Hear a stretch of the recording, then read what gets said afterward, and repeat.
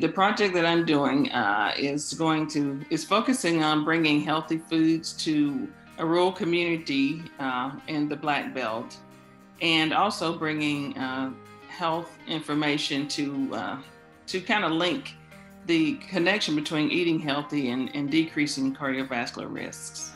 The community I'm partnering with is like I said, in Sumter County, and it is the town of Panola, Alabama. And Panola is designated as a food desert area. The community partner that I'm partnering with is Panola Outreach. And Mrs. Loveby Parks is the founder and the director, founder and president of the outreach.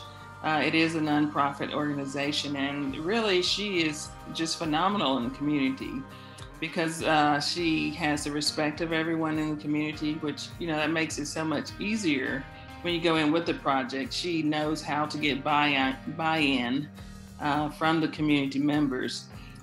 She's been really great to work with, and she has a slogan that her mission is to build community and help families. The community that I work with was always very welcoming and opening, and it's been a great relationship.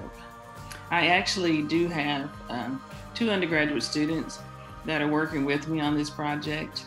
One is an undergraduate nursing student, and then I am a mentee with the American Heart Association's HBCU Scholars Program. So I have a student from Stillman College as well that is working with me on the project. I'm just grateful for the opportunity.